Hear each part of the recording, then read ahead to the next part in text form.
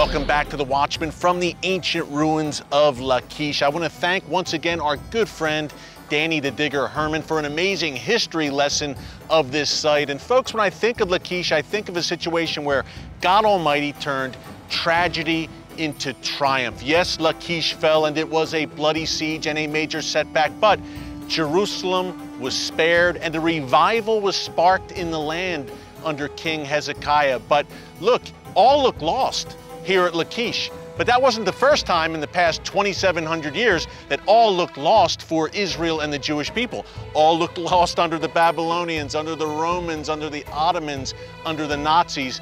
But fast forward, what is standing behind me? Not the flag of Assyria here in Lachish, it's the flag of the state of Israel. You know why, folks?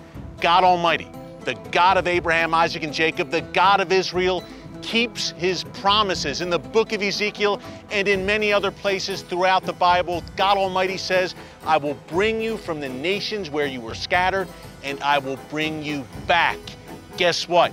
It happened. The Jewish people, the people of Israel live. They are back, never to be scattered again, and that includes right here in Lachish. So join our movement here at Christians United for Israel so we can bring you these great stories on a regular basis here on The Watchman Show. You see the URL, you see the phone number on your screen. Call, visit the website, and join us. We're America's largest pro-Israel organization, folks. Over 3 million members nationwide, growing every day, bringing you the truth about the land of Israel for such a time as this. Well, thanks for joining us this week from the amazing site of Lachish.